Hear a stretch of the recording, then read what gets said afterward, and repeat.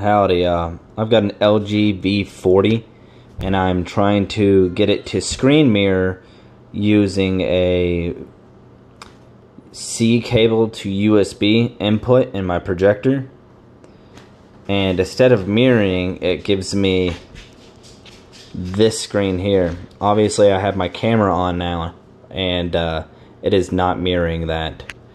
This looks like it's almost like when you plug in your laptop and it creates a secondary screen that you can like drag it, like an extension of your screen that you have.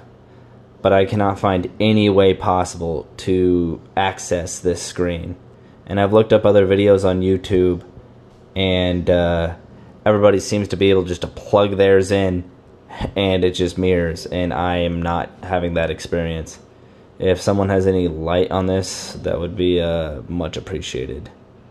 This is going to be my only source of internet for a while I'm in a foreign country, so someone please help.